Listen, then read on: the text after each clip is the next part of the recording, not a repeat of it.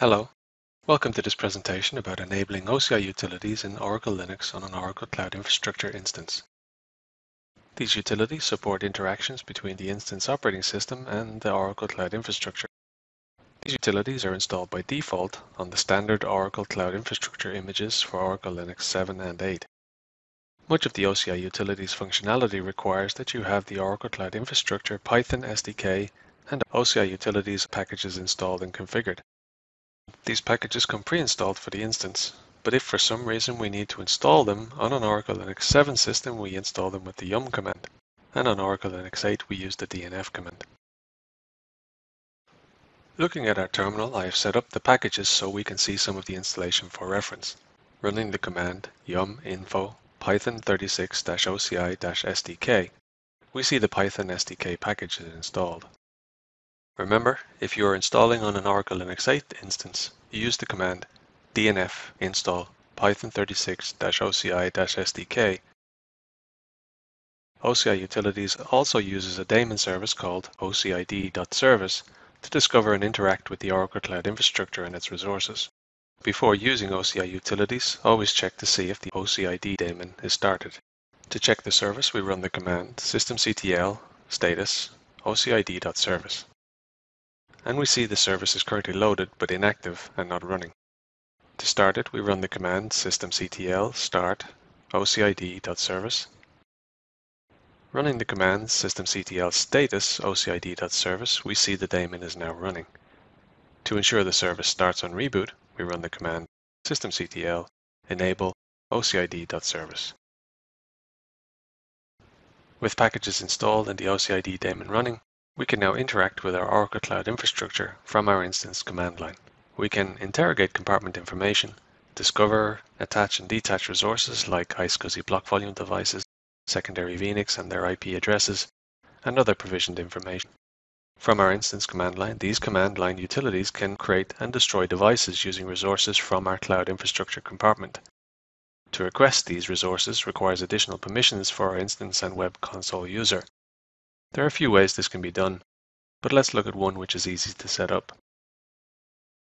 The Python OCI CLI package has a script to help configure and create API private and public keys, which allow the SDK CLI calls to the API to be automatically authenticated. These keys are tied to the user and tenancy OCIDs and region, so we will need this information when we go through the configuration steps.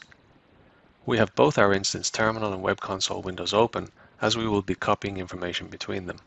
On our terminal, we run the command OCI Setup Config to begin the configuration of the API keys.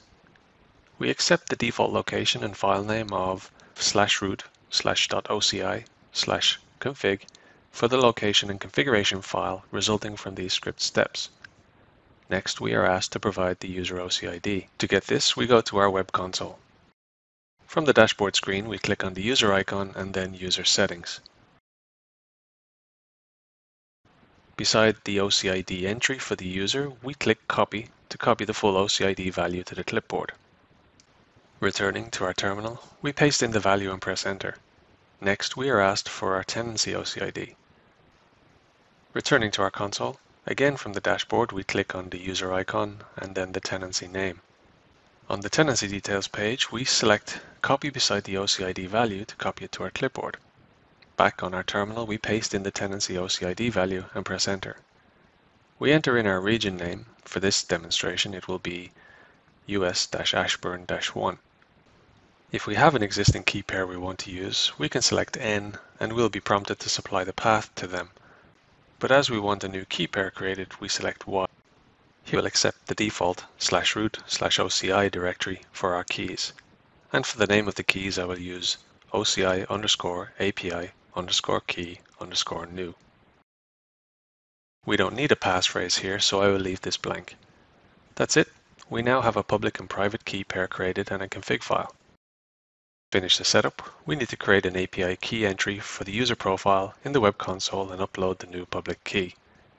From the dashboard, select the user icon and User Settings. On the user information page, scroll down to Resources and select API keys. You see my user already has two other API keys set, so to create our new one, select Add API Key. In the dialog, I am going to paste in the contents of my new public key. So let's leave that open and return to the terminal. Running the command ls/root/.oci, we see the two key files in the config file. Entering the command cat/root/.oci/oci_api_key_new_public.pem, we see the contents of the key. Highlight and copy the key information to the clipboard. Returning to the web console and the open dialog, I select Paste Public Key and paste the key information into the entry box and click Add. If you did not use the OCI Setup Config script to create the config file, you would need to manually create it. Here we see after adding the key information, we are given the config file info we would use to create that config file. Remember to correctly modify the path to the key file section. We can now close the dialog. And that's the API permissions set up to allow our instance to use API calls to create devices from cloud resources.